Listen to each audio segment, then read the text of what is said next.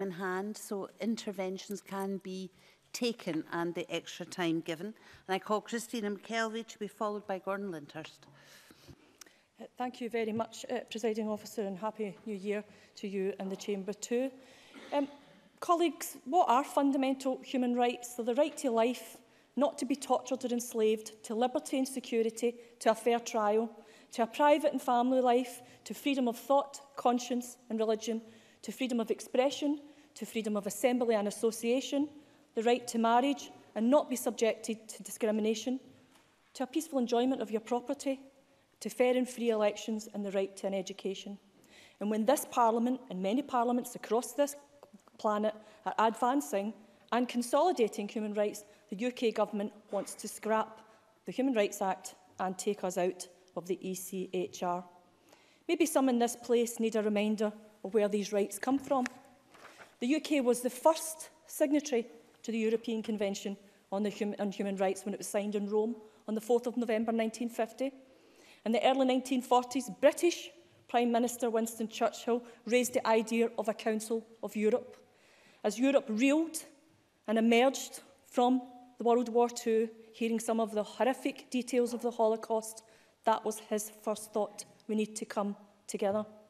The idea of establishing the structure of this united Europe, whose moral concepts will be able to win the respect and recognition of mankind. Human rights, Presiding Officer, is in our DNA. That's what I call British values. The Council of Europe set to work creating a Human Rights Convention. Again, Churchill was an advocate. He proclaimed, in the centre of our movement stands the idea of a Charter of Human Rights, guarded by freedom and sustained by law. And one of the key writers of the European Convention on Human Rights was British Conservative MP and lawyer David Maxwell Fyfe.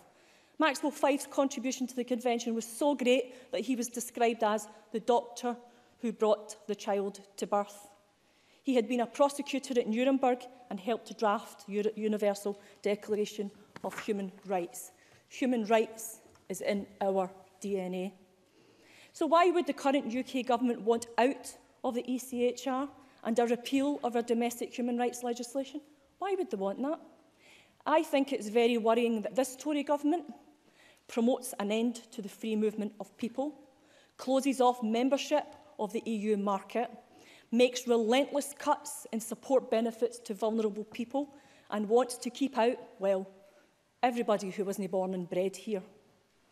I'm not altogether clear who is included in Theresa May's shared society, only that it seems to be a select group, and it's certainly not the people that I know.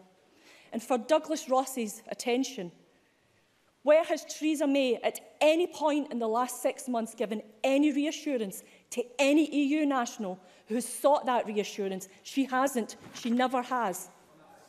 On you go. Douglas Ross. Theresa May has given that assurance every single time by saying, well, I've been asked a question, so I'll try to answer, by saying that the rights of EU nationals living in the UK is secured, while the rights of UK people living in the EU is secured by those countries. And I think that makes a perfectly sensible argument. Christina McKelvie. Where and when has she ever said that? Because I've not seen it and I've not heard it, and our government here has asked it. Numbers and numbers of organisations have asked it, and no one has had that answer. She has never given that reassurance. She's given some woolly words about a shared society. Please, let's just stick to the facts. And these rights matter in everyday life. For example, the Human Rights Act has protected victims of domestic violence, has allowed victims of rape to ensure that the police properly investigate the offences. They've been used by disabled people affected by welfare reform, by LGBTI people who have used human rights to overcome discrimination. The Human Rights Act has been used by the families of military personnel killed in active service because the Ministry of Defence of this government supplied them with outdated equipment. And an elderly couple married for 65 years who a local authority was going to force to live apart, they used the Human Rights Act so that they could stay together. Presiding Officer, in November 2016, a report on the inquiry concerning the United Kingdom of Great Britain and Northern Ireland carried out by the committee under Article 6 of the optional protocol to the Convention on Cumulative Impact of Legislation, Policies and Measures adopted by the State Party on social security schemes and on work and employment found grave and systemic violations of the rights of disabled people by the UK State Party. Theresa May has never given those people reassurances either. Welfare reform, a snooper's charter, trade union laws, and now they want to take away any recourse to justice you may have via the Human Rights Act or the European Convention on Human Rights. Presiding Officer, this is a government that's hell-bent on attacking and undermining these hard-fought-for protections and freedoms. A right-wing, xenophobic, reactionary government who uses citizens as bargaining chips and has no care for people who are sick, unemployed or marginalised because of their race, their religion, their culture or their sexuality. Presiding Officer, never forget injustice anywhere is a threat to justice everywhere. And silence in the face of atrocity is not neutrality. Silence in the face of atrocity is acquiescence. We will not remain silent on any attempt to take away those rights, human rights that are so precious to our human decency and democracy. I will not be silent. Gordon Lyndhurst, to be followed by Stuart McMillan. Thank you very much, Deputy Presiding Officer. This afternoon we have yet another